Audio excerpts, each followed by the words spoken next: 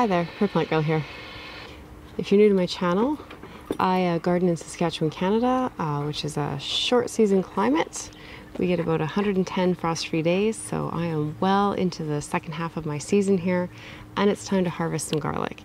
So it's hard to tell, but behind me in this mishmash bed of many things, I have some garlic that I planted last fall, and it's hardneck garlic, so it's grown a scape which is twirled around, made a circle, and then it started to straighten back out again, and that's usually a pretty good indication that the heads are ready to be harvested. So this is garlic that I grew from cloves off of garlic that I had harvested out of my garden last year, and I'm really eager to see how it's doing. I only had about half of it come back up, which is an odd year for me. Usually I have really good garlic production, but we had kind of a different winter too, so you never know how things are going to turn out, and the weather always dictates that. So it's a really full bed in here. I have a lot of cauliflower, broccoli, I have summer squash, eggplant. I'm not even sure what else is behind me anymore, but so I'll try and bring you in as much as possible to see what I'm doing. But all I'm going to need to do this is I have a basket to put my garlic in. I have some gloves just because the ground might be a little damp in there. We've had a lot of rain, which is odd for us here in July. And I have a trowel just so that I need to dig out and loosen the heads up. It's best to kind of dig out around the heads, and usually I can do that with my hands. If I need the trowel, I can do that. If you just yank on the stem of the garlic, you might wind up ripping it off the head and leaving the head in the ground. When you harvest garlic, you want to leave the stem intact. And once I get them all harvested, I'll show you what I'll do with them after they're out of the ground. So let's try and get some garlic out of the ground here. So you can see this is a very full bed, but there is garlic in here. It's actually gone a little bit further than I'd like. I usually don't let it get quite this far along into the flowering stage, but I've had a few busy weeks and just haven't gotten to it.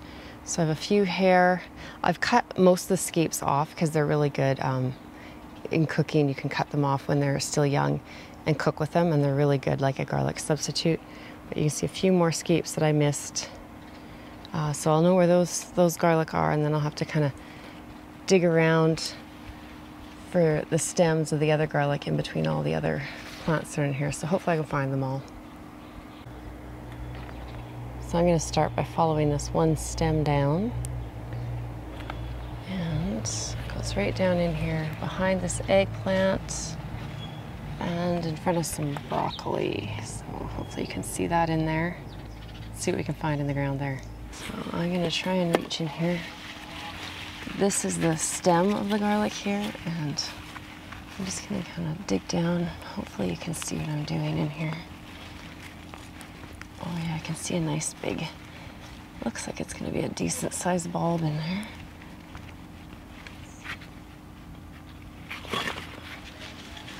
I'm just kind of, now that I know where it is, so I know I'm not going to stab it, I can just kind of dig down. Now this is definitely going to disturb the roots of the other plants in here.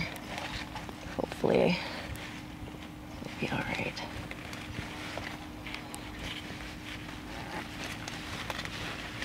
Just as I suspected, the ground's a lot damper than I'm used to for this time of year.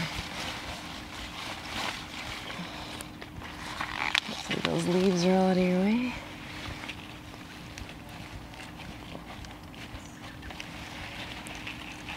There. That's a decent sized head of garlic. Certainly not the biggest I've ever grown, but it's not too bad.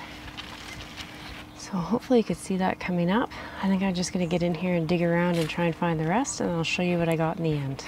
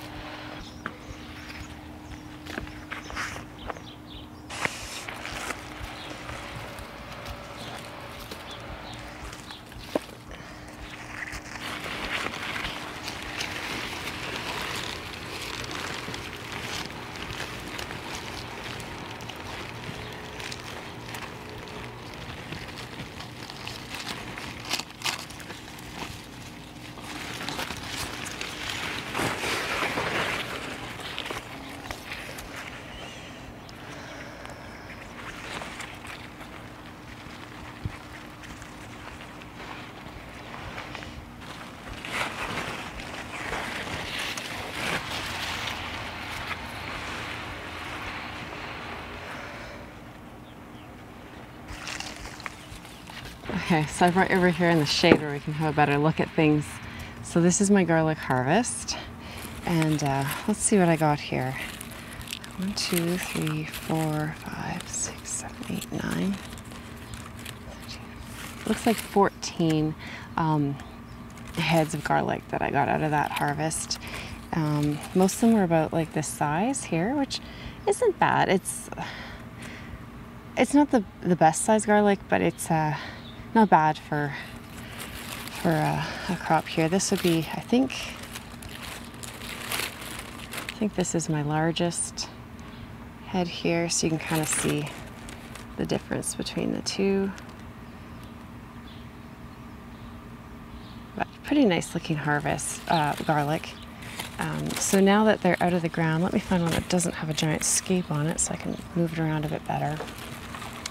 So the other thing that you want to be looking for, like I said about the scape, with hardneck garlic, the scape will grow and kind of twirl around and then it will uncurl. So that's a good sign that your garlic is ready to be harvested. The other thing that you can look at that I was having trouble seeing, because you could see how loaded up my garden bed is there, is I was having trouble seeing these lower leaves. But when you start seeing these lower leaves drying off, most people will go 1 or 2 lower leaves, maybe 3. I'm up to 4 that are dried off, I think, on pretty much all of these. That's, to me, leaving it just a little bit long, but still an all right time to harvest them. The heads haven't started to split yet, so that's all right, because once you start to get them too dried out, the heads can start to split, your cloves are separating, and they won't store as well that way. But now all I'm going to do with this garlic is I'll probably just leave it in this basket for a day and let the soil, because it was a bit damp, dry off a little bit. And then I'll just kind of brush some of this loose soil off as much as I can, get whatever I can brushed off of these heads. And then I'm just going to hang them upside down.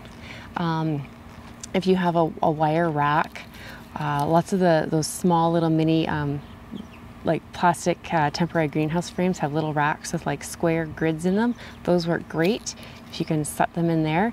You know, somewhere that's out of direct sun and not too hot and not freezing cold. So just, you know, kind of average temperatures to just let them cure. And you can let them hang there until everything on this stem has browned up and dried up. And then you can come and cut them back to whatever length you would like the stem to store. You need to leave a little bit at least, you know, maybe 3 to 5 centimeters on it, just to help keep everything intact up here. But the rest can get cut off and put in your compost. So that's all I'll do. So I'll try and throw in some shots of pastures if I can find them, of the garlic hanging, but that's all you're doing, is just looking to just hang it gently, somewhere where some airflow can get around it, so you don't want them all smashed together. You want to have a little bit of space between them, and then just let them hang, and then they can be cleaned. And then you just store them once they're all dried and cleaned up. And you trim off the roots at that time too. And once that's all done, you can just put them like in like a paper bag, or even just an open basket, just somewhere cool and dark. Again, it's not going to freeze, but stays nice and cool and dark, and garlic will store for a really long time. I still have garlic from last year that is stored just in my basement, just in paper bags, and it's doing really well. We're still been using it. I've been using it for pickling and things and cooking. So that's all there is to harvesting your garlic. If you want to know more about how I plant my garlic or that, I'll leave some video links for you and you can check those out. Thanks for watching, and we'll see you next time. Bye.